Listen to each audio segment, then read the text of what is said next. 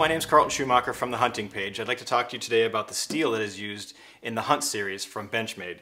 These are the Hunt series knives. There's some more in our catalog as well, but this is a series that is made for heavy use. It's very hard steel in this knife. It's called S30V, or specifically CPM S30V. Steel is graded on 4 categories: edge retention, strength, corrosion resistance, and toughness. The S30V steel in these knives excel at all of those, especially edge retention, which is very useful in the field when you're dressing animals. You don't need to be able to resharpen your knife during the course of dressing a particular animal, even maybe multiple. The scale that we use to determine the hardness of steel is called the Rockwell hardness scale, and it's how far a diamond can pressure into a piece of steel.